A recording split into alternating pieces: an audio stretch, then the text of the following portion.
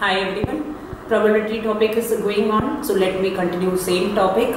Now I have taken so many questions of different topic. Now again I am going to take a probability distribution question, one or two example. So let me see. First one, two cards are drawn successfully without replacement. The previous question we have seen the replacement, how to use binomial general formula, that we have seen. Now I am taking a probability distribution question that is without replacement, means how to use combination result.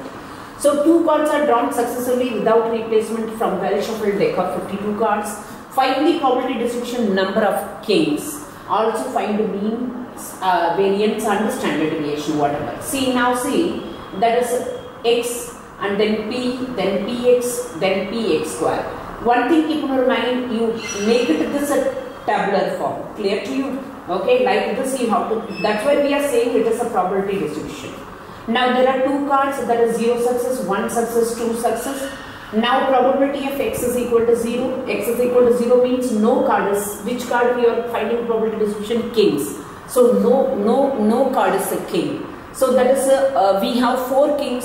Now remove 4 kings out of 52. So we have remaining 48 cards.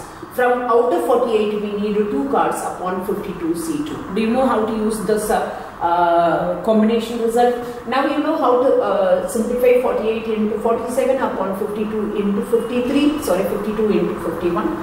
Now make it a calculation. Now see, probability of x is equal to 1, x is equal to 1 means that is out of this we are taking 2 cards out of 2, 1 is a king, means we have 4 king, out of 4 we need 1 into 48 C1, the whole upon 52 C2. Now do it again calculation.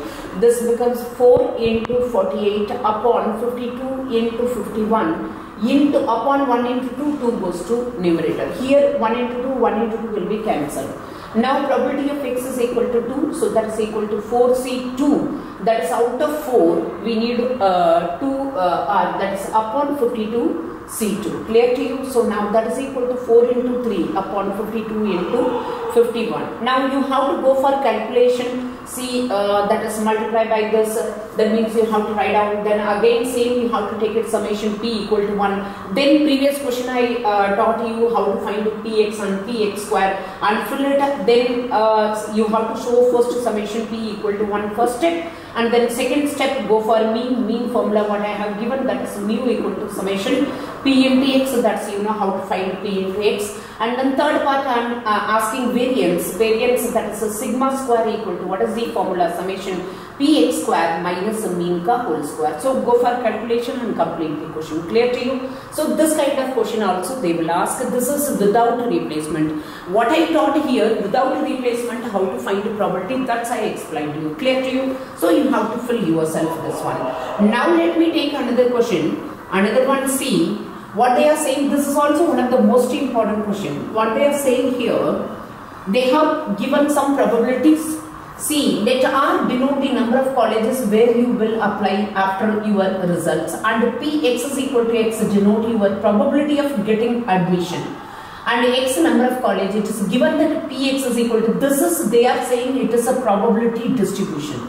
This is a probability distribution. So you do one thing, you make it a tabular form first to this one. Okay, they are saying it is a probability distribution. Probability distribution means our summation p equal to 1. Now see, I am making tabular form. X is equal to 0, instead of 0 they are k. So keep it x, instead of x is 0, 0. If I keep instead of x is 1, 1, then you will get k. If we keep instead of x is 2 here, that is if I keep 2, then I am getting 4k. If I keep 3 here, 3, so 5 minus 3, that is 2k. Clear to you? If I keep 4, 5 minus 4, that is 5 minus 4. That if I keep 4, then I am getting k. If I keep above 4, above x is greater than 4, I am getting 0 here. Okay, fine. So I made here a tabular form. So what is given here? Given summation p equal to 1. Clear? Summation p means 0 plus a k plus a 4k plus 2k plus a k equal to 1. Now 5k, 7k, 8k. So that is 8k equal to 1. 8k equal to 1 implies k equal to 1 upon 8. So probability distribution means summation p equal to 1. First you convert it into tabular form like this. Then after that use the condition when they say probability distribution summation p equal to 1. Then you get value of k. Now go for subdivision, whatever they are asking. First part they are asking probability of x is equal to 1. Now x is equal to 1, what is the probability k? You know value of k is 1 upon 8. Clear? Now second part they are asking, what they are asking, probability of x less than or equal to 2. So that is equal to probability of x equal to 0 plus probability of x equal to 1 plus the probability of x equal to 2. Now see what is the probability of x equal to 0? 0 is 0. Plus the probability of x equal to 1, what is the probability k? And x is equal to 2, what is probability 4k? That is equal to 5k. Now value of k is 1 by 8, 5 upon 8. Clear to you? Now part number 3 they are asking probability of x greater than or equal to 2. So that is equal to above 2. Above 2 means you can go for 3, 4 or otherwise 1 minus if you want to do it. So we need x is equal to 2 and then above 2 plus x equal to 3 and then x equal to 4, x equal to 3 and then x equal to 4. Above 4 is 0, then probability of x equal to above 4 is 0 they have given. X is equal to 2, probability is 4k, 3 is 2k and then this k and rest one is 0. Now this is 6, 7k. Now k value is 7 upon 8. Clear to you? Like this type of question also frequently we used to ask.